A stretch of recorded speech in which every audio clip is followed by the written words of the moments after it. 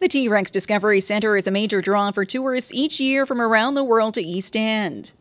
And its key attraction, Scotty the T.rex, is taking a short hiatus from the centre for a facelift. His 65-million-year-old bones are being carefully packed at the Royal Saskatchewan Museum Fossil Research Station in East End and will be shipped to Ontario, where they will be individually molded and cast to create a complete mounted skeleton that will be ready to greet visitors at the centre upon his return in 2013.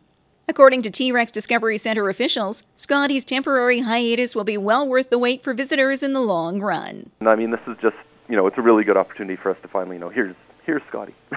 That is a question that we've received a lot of, and I mean, they could see the bones, a lot of them were visible, but now to sort of put it together and really, it'll really help present it, really help people visualize what we're trying to talk about, talking just how massive and how big Scotty was.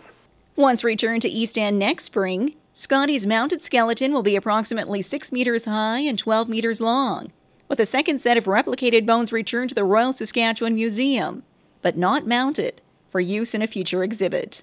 All at a cost of $350,000 by the province, a valued investment overall, which has been in the plan since Scotty the T.rex was first discovered in 1991 in the Frenchman River Valley. And as the centre anxiously awaits Scotty's return, tourists are invited to drop by and take in the other exciting exhibits, including the After the Dinosaurs display, taking you back in time when the area was covered in swampland, with various reptiles including crocodiles and other marine life.